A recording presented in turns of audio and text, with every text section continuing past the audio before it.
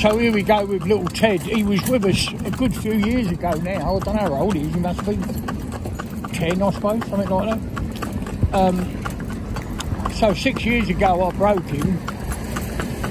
But then with COVID and a few other bits and pieces, he's not been driven. So they just sent him back just to put him through his paces. But one thing they did say is that he objected a little bit to the shaft being on his thigh. So I've got this stick here with a yellow end on it so I can show you. You can see here, right there. Now if you look this side, it's got much more. That's not because he's not running square. We've purposely done that by adjusting the shafts. It's not a thing I would recommend anybody does, but it's a way of sorting the problem. Any horse will accept anything, you know, if it understands what's required, yeah, and you're kind in doing it. When I say kind in doing it, obviously you've got to have, it's like children. I know I keep saying the same, but you bring children up. Children are most happy being inside, you know, there's a boundary they mustn't cross, and they live inside that boundary and everything's fine. Now the boundary's up to people, you know, how they define that boundary. So some children wouldn't be allowed to do this or that, but basically horses much the same, ponies are much the same. They feel safe, happy and we take them out of their world and bring them into ours, and there's very little pleasure that I can see for the horse in leaving their world, which is, well, their true world is let them graze from here to Scotland, isn't it? And the only thing that stops them are natural barriers, you know, like a deep forest, you know, a ravine, a river, stuff like that, where they just cannot get across the desert. So that's their world. So we bring them out into our world and ask them to do. We've been doing this for a long, long time, and people say that, oh yeah, but horses are domesticated now. Well, you want to be careful when you say that. Certainly they're domesticated, but they still retain, after all these thousands of years, their natural way of life. So if you've got horses in a field and they're laid down, there'll always be one or two standing up on guard. And if those one or two move quickly, trot away, you know, do anything, the rest will get up and follow it. They ain't got a bloody clue why, but they'll do it. You know, and that's herd instinct, and that's a natural thing. So it's very hard to say that they retain you know, a lot of their... Steady baby, that's it. I just want to slow up here. For the school children coming, you know, there'll be people turning into the school, taking the children to school. So he's a dear little chap, he's lovely. He has been a bit of a problem. And I don't, well, I think I do know why, and that is what I'm trying to say. Possibly, and I don't want to get into, you know, an argument with anybody or anything like that. That's not what I'm about. I'm only interested in if the horse is happy going to work, yeah, and doing what we ask it to do, you know, and they're entitled to be happy, definitely. They're entitled to feel safe, and through those two things, they get their confidence. I'll just wait a little for a minute and see. Stay still, my darling baby. So what I've done is I'm concerned about this, you know, getting this correct, so it no longer, stand still, bud, no longer, come on in, objects to the shafts. So I'm going to show you when I get down this other road here. Oh, that's it. All right. Come on. Come on, baby. Over you come. that school bus there, we passed that quite a lot of times, and it does make a funny noise, a bit like a clicking noise, quite a loud clicking noise. I don't know if it'll pick it up on the audio, but it's different to any other thing that parks there, put it that way. And they certainly notice it, the horses, and they go, what's that then? Yeah. When they can see it's a bus, I mean other buses pull up there is what I mean. Okay, so we talk about this shaft now, basically what we've done. So we've altered the shaft in such a manner that this one is closer to the body than this one, this side. As I say, that side there, you've got maybe 2 inches. This side here, you've probably got 8 or 9. Around that, anyway. So I'm going to turn round here. Come round, my baby boy. Yes, you are. No, come round here, darling. Didn't know whether it goes straight on then or turn round here. He's been both ways. So what we're going to do now is we get down this long stretch of road. There's a nice lay-by here. Well, not a lay-by, but a little bit where the fishermen go into, you know, to fish the river there. So what I want to do is bring him over here, just to this white line. Yeah. Oh, my baby. And I'm going to turn him round here, right? So that side there, can you see that side there? He's got a lot more room to move his hip onto his offside. Can you see? A lot more room, isn't he? Yeah? That's it, lovely. He's a good little baby boy. Stand still. So this is going to be different now. So we had our 8 or 9 inches here. Yeah.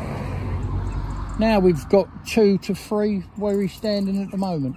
So obviously when we turn him this side, the contact with the shaft will be a lot quicker on the turn.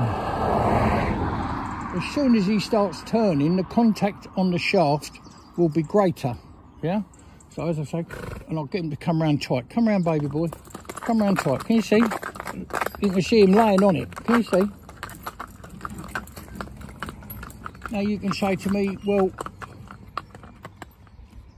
why have we done that? Well, you can see his body, instead of being upright and turning like this, it's laid over. And he's laying right on it. He didn't on the other side. So the purpose of this is when I ask him to cross his feet over. So what I'm going to do is to apply a brake to the front here. Come round, darling baby. Come round. Come on. It's only on, it's not on hard, it's just a, yeah. Can you see him coming round, look?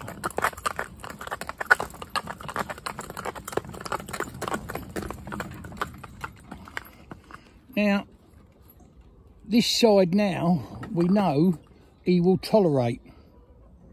So we can alter the shafts back again. Well, we'll alter the shafts opposite next time we go out. This time will be this side of the horse, the near side of the pony will develop and get him used to it. The other thing is we've put this type of shaft on this. We've got obviously lots of different ones that fit. But if you come round, darling baby, come round, my little boy. Come round, darling. So if you look there, you can see on the end, the shaft sticks forward. Yeah, you can see there, that's it. I'll just move his head for you. So when I turn him, I can't let him take a bite of grass. I'd love to let him really, but he can't do that because it's a dangerous thing. You know, when they're at work, they're at work. So I'll turn him like that, and you see that's in his neck. Do you see what I mean? That's pushing into his neck. You can't see for his mane, but I'll show you on this other one as we come round. Come on, my baby, you good boy. Come on, my darling baby boy. Come on, come over there. That's it, lovely. And you say to me, or a lot of people would say to me, oh, Mr. Hook or Baz, you shouldn't be doing that on the public highway. Let me tell you something. I can see up this road and back behind. We can also look down the road. It's a T-junction at the top, and we can look down and see if anything's coming. I want to do this on the public highway because here, if it goes wrong in an arena setting or he objects to it, then that's fine. If it goes wrong you get him used to doing it in an arena, I mean, and you on the public highway he does it, then you're in serious trouble because he's going to kick him back and try and get yourself out the shafts. Do you see what I mean? So if we look at this side now, you can see that shaft, look, right in his neck. Can you see it? Look, seriously pushing into his neck. Can you see? Into the top of his shoulder there. Come round, my baby boy. Come round, darling boy. Yes, you are. Come on, my boy. Come round. Come round. That's it. Come back a bit. Come back a little bit. There's a good boy. Now come round.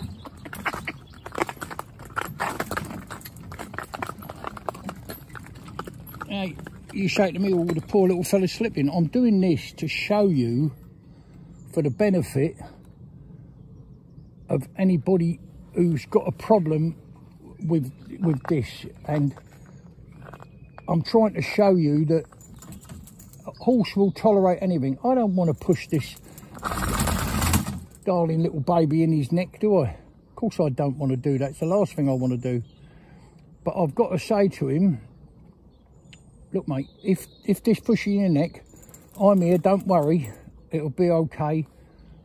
You know, you can cope with it. It's not pushing him in the neck so it's painful as such, but he can certainly feel it there. So that's what we're trying to do. So you can see now he'll come over this way. He's got loads of room to move. Look, if I just stand, baby. Oh, he's touching that side there. So you can see the angle he is. Steps on it, good boy. So he's standing there like that. So by showing you that is now pushing on his shoulder, but he's not objecting at all, is he? Just the top of his shoulder onto his neck, yeah? So it's resting on there. Yeah, I think that's a good way of putting it, it's resting. I'm just going to get down and show you now. The trouble is with this shed, he's got so much mane you can't see much.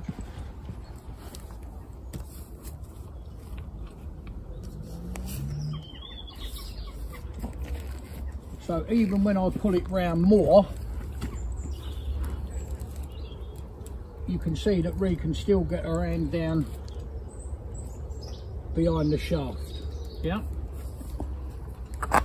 Stand still, my little baby child.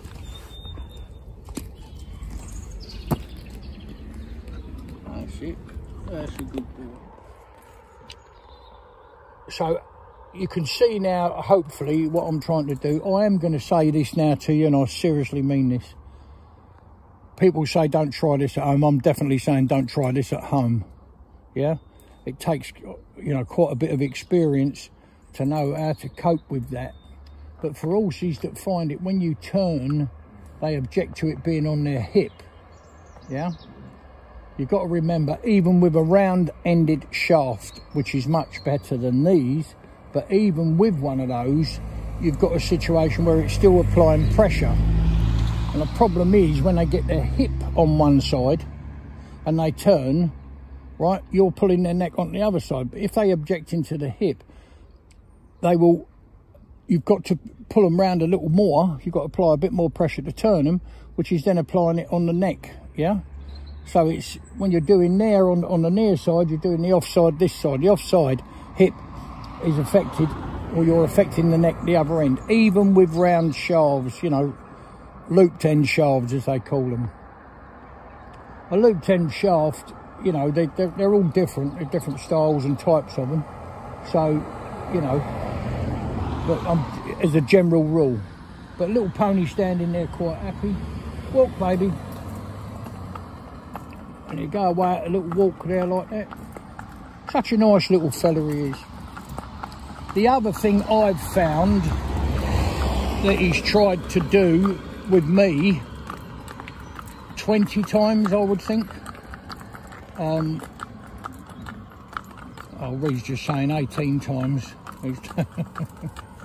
Ree keeps account of these sort of things, which is obviously great, because when we discuss things and the progress of things, he can tell me it's been 20 times, it's done that 10 times, you know, remember when he done this. And also we can go back and refer to the films we got, which helps us to sort things out and get it right.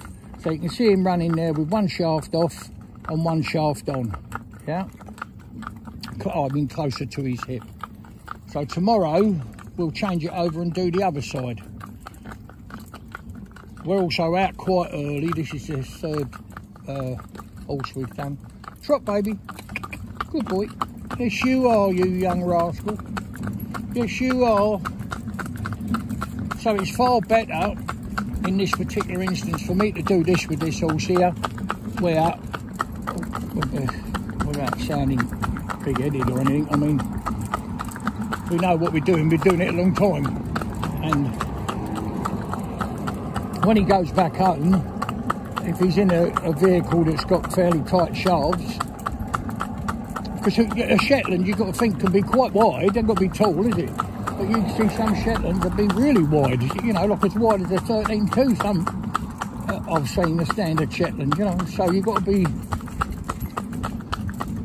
the shafts have got to fit. Say to me, what size do I want the shafts to be? Well, I like them an inch off the pad each side. So the inside of the tug that you're sitting the shaft in, about an inch off the pad each side, you know. The back of it is, I would always say, like you want 6 inches either side. Is a good, you know, 5 to 6 inches on the pony this side, either side. Yeah. So what we'll do, we'll check tomorrow with the shafts the other way round when we take him out. But this trip that we're doing is going to be half an hour, 3/4. So that's enough time to practice what we've done a good few times and make sure there's no objection, and my dear little mate out the front here is doing all the work's happy with it. Basically. They're entitled to be happy, aren't they? Of course they are. Happy going along. See, he's skipping along there, he don't mind what we've done, he's accepted it, he's happy, that's good. But we've got to put him in that position in case when he's at home they had a different reaction. So that's it, lovely.